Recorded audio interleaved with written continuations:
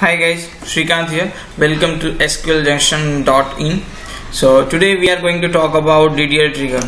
How I can create DDL trigger for my database and what are the different actions, that different events I can track in DDL trigger. Okay, so let me start from the scratch. So just create one new fresh database. I'm giving this as a demo.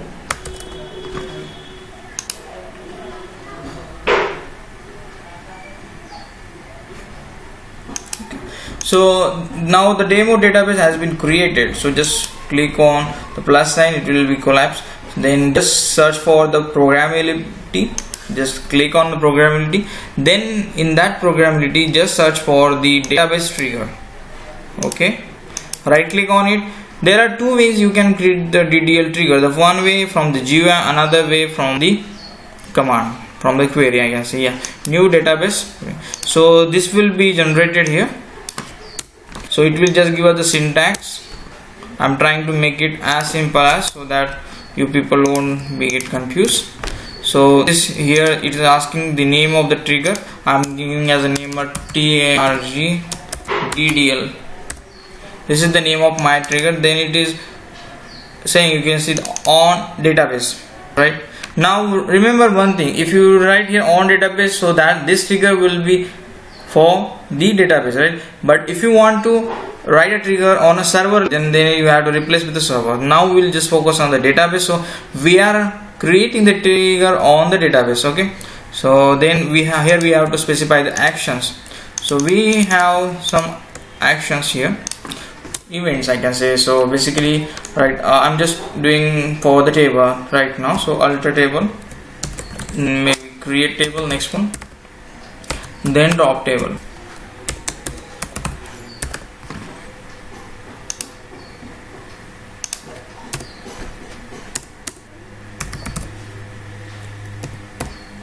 Fine.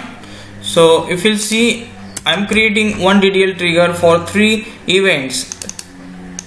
If the table has been created, if the table has been altered, or if the table has been dropped, then this trigger will raise, right? So just for understanding, I'm just writing one simple message here, print trigger raise. Just create it.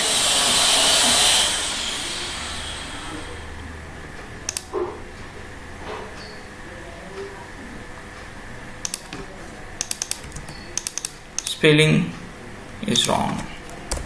Okay, fine.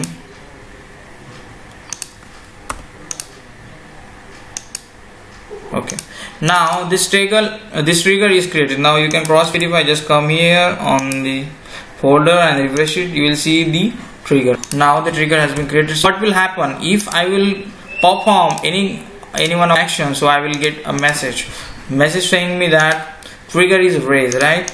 So I'm just creating one simple trigger. Just create test, create table, test id, comma int.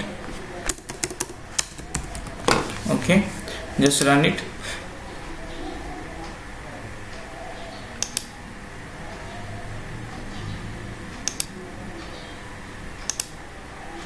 Oh yeah, sorry, there is one condition we have added here. Remove it, begin, end.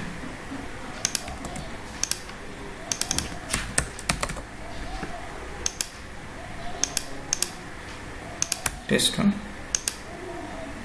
You will see here the message that trigger raise, right?